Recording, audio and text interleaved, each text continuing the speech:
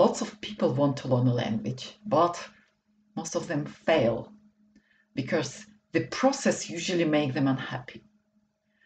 Many solutions were suggested for this problem, but the problem still remains, which is odd because talking itself is exciting, because it involves a lot of emotions. And talking about your pet involves even more emotions.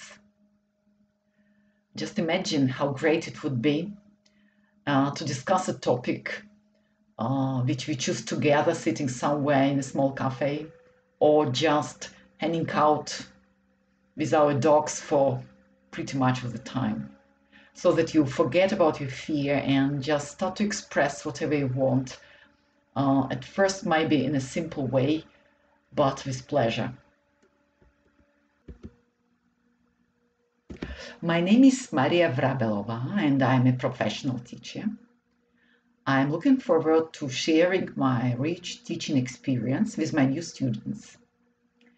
Join me in a cafe in Bratislava, somewhere in a park cafe, so that we can discuss the way we can organize our lessons. You will find my mail under this video.